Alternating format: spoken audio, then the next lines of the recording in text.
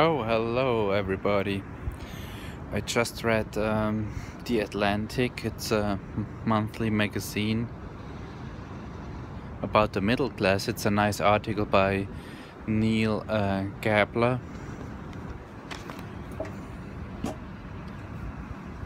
So anyways, he describes how tough it is for the middle class. He mentions a survey that was done, I think, by the Federal Reserve or so. And they ask people, like middle-class families, if they have $400 in cash for an emergency, like if they have liquidity.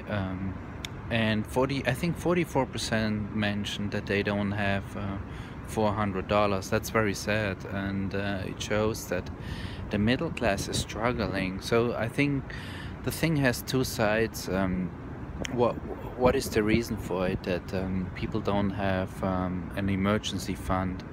It's like the job situation, the economy is not easy, the environment is difficult, lots of layoffs in many sectors, retail is difficult, the car industry, a lot of factories move outside the US, like to Asia or to South America.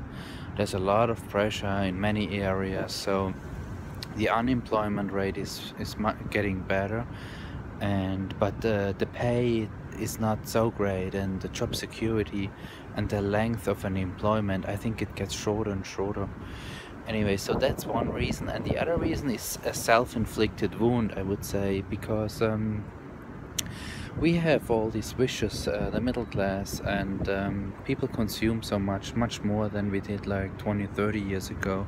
Just look at electronics, or how large homes became, that people have now like a guest room when they have rarely guests, and they need more square foot, and not just larger homes. The people that want nicer kitchens, more electronics, computers, cell phones. Even the kids have technology stuff, little to play and gamble, and like it's everywhere. I think there's more consumption.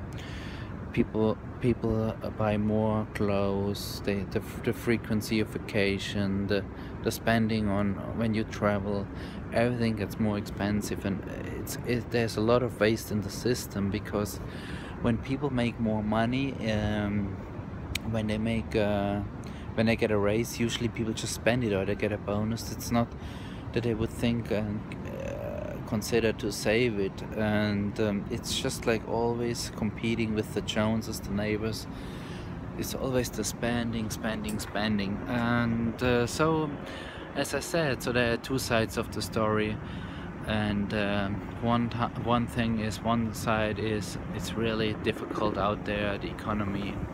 The other thing is the spending spree of people that they're not careful.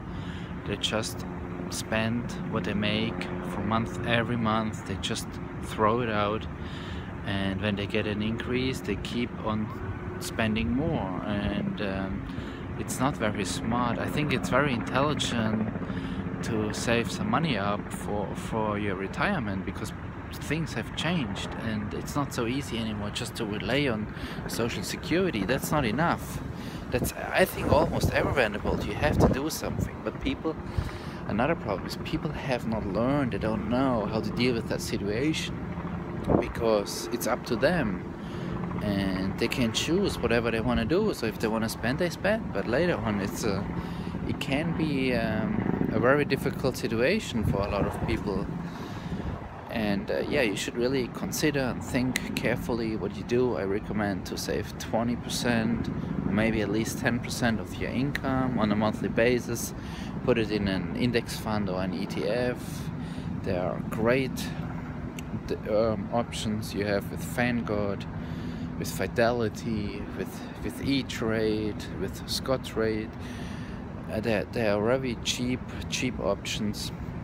Also with not just the discount brokers, also with the large banks. There are lots of ways you can do, and you can do something. And you should have a budget. You should control your spendings, and you should be careful. It makes life easier when you get older, or in case of an emergency. Okay, that's all for today. Bye.